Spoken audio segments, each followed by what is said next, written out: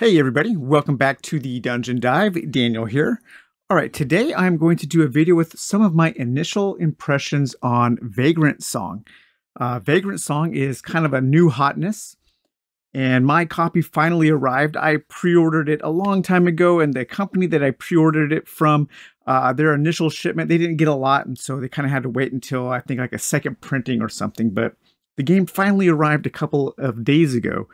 And I have played the first scenario twice now, so I don't know a lot about the game. I just kind of know the basic rules and kind of like just what happens at the beginning of the game in this first scenario. So this really is an initial impressions video, and I will definitely be back with more impressions. Hopefully, a kind of a full review as I play more. But my initial impressions are very positive. I'm having a lot of fun with this game, and I want to play it more. It is kind of that perfect balance for me right now. And one of the things that I really appreciate about Vagrantsong is that it does a lot without a lot of components. It has a lot of the tokens and a lot of the things in the game are multiple use depending on the scenario that they are in. So everything that you see set up right now on the table is basically everything in the box.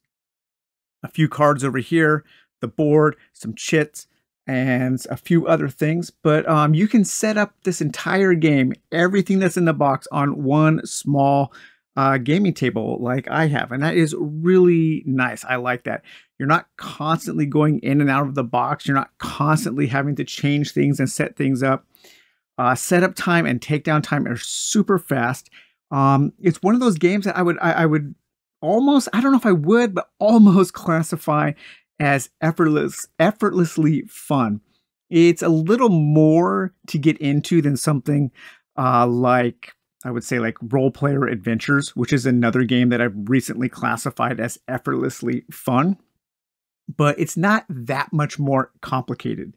I think there's a little bit more of a fiddly nature to this game than something like Role Player Adventures, but it's not quite. It's not as complex. It's not as crunchy as a lot of modern games, especially a lot of like modern thematic games, which just kind of seem to pile layers and layers and layers of systems that can just kind of get in the way of the fun. But Vagrantsong is not like that. Let's read the back of the box here and then talk a little bit in general about the game. This says, haven't had a night's rest since you don't know when. There's a whistling from a train coming round the bend. Out from the darkness, its haint blue light descends. Hop on board as it passes by. It'll be your bitter end. You train hop aboard the Silver Ferryman, chasing a dream or running from the past. What you find is a welcoming hand, white glove, stretched skin, and a fiddle player in the distance. Playing a tune that's awfully inviting, makes you never want to leave. In Vagrantsong, a cooperative and story-driven ghost battler, you will take the role of a vagrant trapped on a supernatural ghost train, face off against haints, adjust your playstyle with skills and junk acquired along the way, and uncover the secrets of the Silver Ferryman in this spooky and challenging adventure.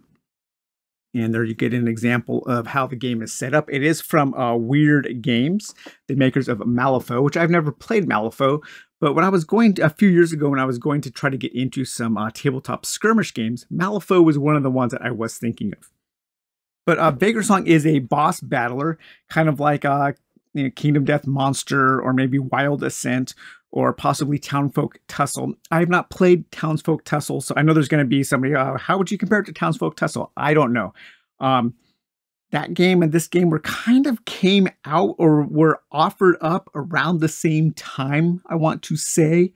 And for some reason, I gravitated more towards Vagrantsong. Actually, I think I know the exact reason why. And that is because of all of these right here. So Vagrantsong uses acrylic standees rather than minis. And I really like these a lot.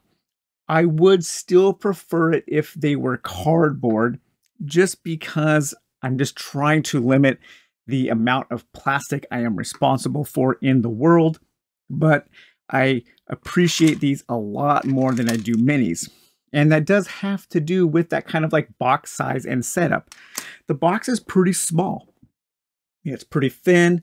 It's a little bit bigger than a normal square size box, but it doesn't take up a ton of room.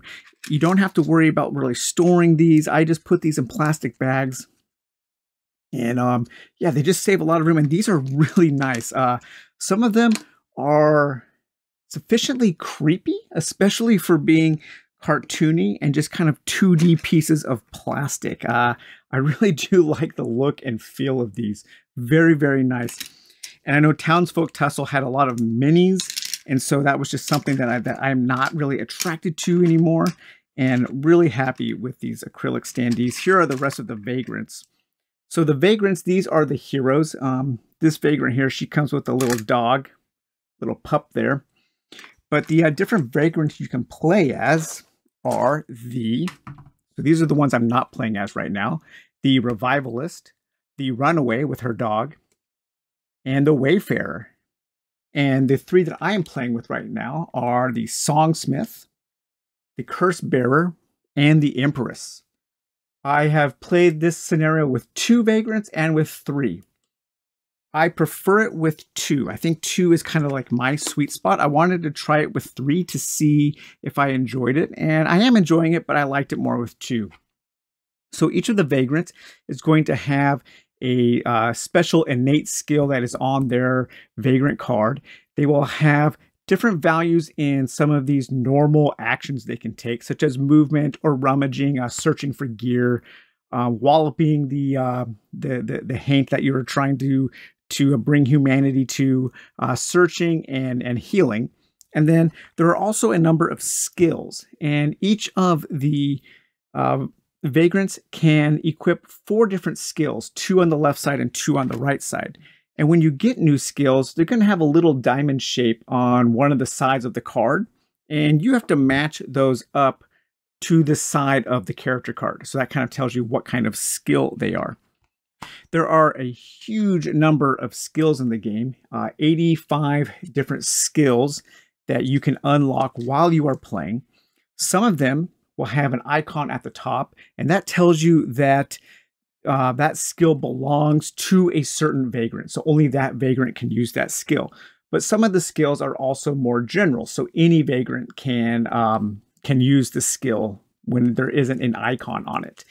And there are defensive skills, there are offensive skills, there are healing skills, all kinds of different skills, movement. And the skills also double as a kind of an advanced hit point system. Because as your Vagrant loses their humanity, they will become wounded. And when they become wounded, you have to flip over one of their skills, and then you can't use that skill anymore until you heal it. So each one of these skills is basically a bank of the max number of humanity that the Vagrant has. So this skill represents 10 humanity. When I lose all 10 humanity, I flip that over, and then I would go back to 10. And then depending on how many skills I have, that's how many banks of 10 hit points I have, basically. Once all 4 of your skills, or however many skills you have, in this case, you start off with 2. Once 2 of your skills have become wounded, then you flip your character over and you become like a ghost-like version of your character. And then there is a small deck of 6 different westward. So this is when you become a ghost, you are said to become westward. And as you get these, as you become a ghost, you will take your westward skill out. And then that is the skill that you can use until you generate enough hit points to become, or enough humanity to become a human Vagrant again. Really, really cool system. I do like that quite a bit. And as you progress through the campaign, you can spend experience points to gain more skills. And the campaign kind of doles them out for you. It tells you which ones you are allowed to choose from. So basically what you're going to be doing in the game is you are going to be picking your Vagrants, and you are going to be battling against various haints, these old-timey ghosts that are going to be haunting this ghost train. In this instance, in the first one, you are fighting the, what are these guys called? The Turned Faces. I really like this. This is really creepy because, whatever side you look at these guys on, you can never you can never face them. They're always walking away from you. And that really does play into the game. The game is quite thematic, I feel. The mechanisms and the theme are very closely intertwined, and things make sense thematically that also happen through the mechanisms. And I do really enjoy that. You're going to play through this scenario book.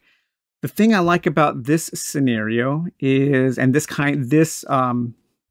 rendition, this version of a story-based game, is there isn't a ton of reading. You're not going to be stopping the game to read paragraphs and paragraphs of text. The most you're ever really going to have to read is something about this size there.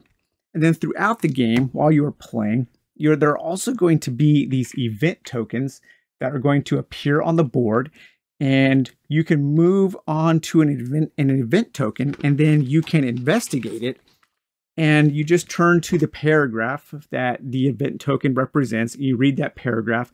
You often will have to do some kind of stat check or make a choice to progress through that event for the specific scenario. There are also some events called moments, and those are more generally about the ongoing story. So at certain times you will be told to read a moment, and moments can unlock other things in the game. There's a light legacy element to this game. Nothing is ripped up or torn, or no stickers are placed, but certain things do build up over time as you are playing the scenario. As for instance, you will have access to greater skills. You will have access to more items, because there are tier 1, tier 2, tier 3, and special items, special junk. And these are going to be items that you can get, that you can have access to. And you can, each of your vagrants can equip one item. And these are going to give you certain things throughout the game that you can use. I have not been able to unlock any of these yet, because I have not played past the first scenario. But usually in between scenarios is when you can unlock a new item. Because in between each scenario, you are going to go through a camp phase. The camp phase, you are going to read if you were victorious or if you were defeated. So there is kind of a fail forward mechanism in this game, which is something I do appreciate. Then you're going to tear down, you're going to restore your humanity, and you're going to clean up the scenario. Then you are going to be able to spend your coins. Each of the vagrants that you take as a party into the scenario has 3 coins. And these coins are used during the game to select different actions that you want to take. You can take your generic actions. You can take your skill actions. Some skills will allow you to spend more of your action points on that one skill to make it a more powerful version of the skill. That is really cool. And but afterwards, after the scenario is done, you gather up all of your tokens from all of the adventurers, all of the vagrants that were playing. Then those become experience points that you can spend to unlock things going forward. Additionally, each of the scenarios is going to have 3 rituals that you can, these are kind of like side quests. You don't have to use these. You don't have to solve each one of these rituals, but if you do, usually something good happens. Usually you will have a better chance of defeating the Haint. Usually you will unlock experience points or coins to be used during the camp phase. And again, there are a huge number of different rituals that you are going to have to be, these little side quests that you can be doing while you are playing the game. And there's also this deck of cadence cards that seem to kind of augment or modify the Haints, and I'm not exactly sure what these are used for. The game says you will use these when the time comes. But these little ritual cards that add a little bit of just kind of a different thing to do while you are playing are really cool. I like that idea a lot as well. But once you build up your coins, once you build your pool of coins, then as a group, you have to choose to see what you have to choose on what items you will be spending your coins. You can unlock skills, you can heal wounds. So wounds don't automatically heal. If you get wounded, you might be taking a wound into the next scenario. What's really bad though is if you become a ghost and you are wounded, you have to put your westward skill on top of a wound. And then if the scenario ends and you are still in a ghost form, you permanently lose one of those skills. It goes back into the game skill deck. So when a vagrant becomes wounded, it is imperative, it is essential that the group works together to restore that vagrant's humanity to prevent them from becoming wounded and losing a skill and going into the next scenario, kind of under the gun, really. You can rummage, you can go through the bindle. We'll talk about that in a minute. Your hobo bindle there. You can draw new items. You can acquire items. You can perform a seance. And a seance is something that you can spend experience points on that will give you a leg up on your next scenario. And then sometimes you will be told in between scenarios to do one of these story cards. And there are 20 story cards. The story cards are going to have different choices that each of the different vagrants has to choose what they're going to do before you know what the response is going to be. So really, really nice.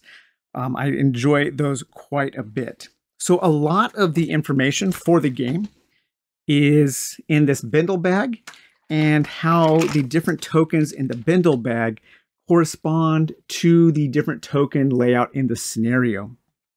As you are playing, you can rummage through the bindle bag, and there are going to be a number of different tokens that you can pull out, such as iron nails or candles, salt, a rabbit's foot, and apples.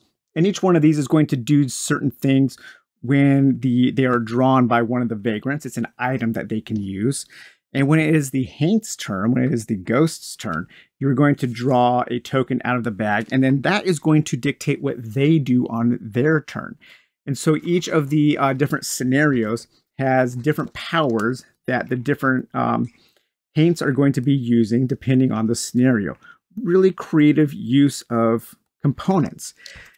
There are also these components here, these haunt components. And there are black ones, there are gray ones, and there are white ones. And each one of those is going to be a different thing depending on what scenario you are playing. There are these different terrain tokens, and some of the terrain tokens are double-sided, and some of the terrain tokens, depending on the scenario, will have different meaning. So they really did a really good job of utilizing a small number of components in a very creative way. And that is something that I really appreciate. Each one of these event tokens could be any number of different event cards possibly. And just having these correspond to a paragraph in a book, I think is really creative. I like the idea of the rummage tokens of the bindle bag being used for both good things for the different items that the vagrants can get, and for being the bad things that you draw for when it is the Haint's turn. And I'm really excited to progress through the campaign because this is something I want to see. I want to see how the different Haints interact, because so far with this initial Haint here, its main goal is kind of to get to one side of the train and then come back in like a more angry form and then kind of trying to destroy the vagrants. And it's really interesting how you can manipulate them, how they are moving, how you want to try. I'm trying to way down here. A new event appeared during the game, this event number 4, and I'm trying to figure out what that is. So like my curse bearer, she's kind of like breaking off from the action to go and try to get this event before the game is over, because I'm almost ready to restore the Haint's humanity. And so that's another interesting thing is the vagrants, they die as they lose humanity, they die. The Haints, they've already lost all their humanity. They are already ghosts. And so in this game, you are trying to restore the humanity to save the ghosts. So it's kind of cool. It's the same mechanism as them losing hit points, but thematically you're trying to help them kind of get to the other side, kind of trying to help them, let go and or maybe bring them back into a human form. And I do really like that. It's a pleasant twist on a common trope in a game, and I really appreciate that. But yeah, so far I am having a really good time with Vagrantsong. I wish I could show you more, but it is a game that I'm trying not to spoil a lot for myself, and so I don't want to show too much because I don't want to see things. I don't want to see all the skills. I don't want to see everything that's in this scenario book. But there is some really good art in here, I think. And I think the story so far is pretty cool. It does have some interesting elements going on. I think there are going to be some neat like twists and turns along the way. I know there are kind of like 3 different paths that these scenarios branch off to. So I think there is some replay value. Here's a listing of all the scenarios. So there are quite a few scenarios. And the scenario book isn't massive. So you know you're not going to be spending like, 10, 15, 20 minutes reading. The focus is on the gameplay. The focus is on really fast action gameplay. The turns are quick. The rounds are quick. And yeah, everything is really snappy. It's a really interesting game. Lots of cool choices, lots of good strategy and tactical decisions to make. And you do need to think a little bit about your positioning. You need to keep track of, of what you think the Haint might do on its next turn, because as it is drawing tokens from the bag, they are put on a cycle track here. So you can count tokens a little bit to kind of get a better idea of what they're going to do and how you will manipulate the movement across the train cards on the board. But yeah, so far, kind of really rambling thoughts here, on Vagrantsong. But I did want to kind of like just capture this this element right now of the game that I'm really enjoying.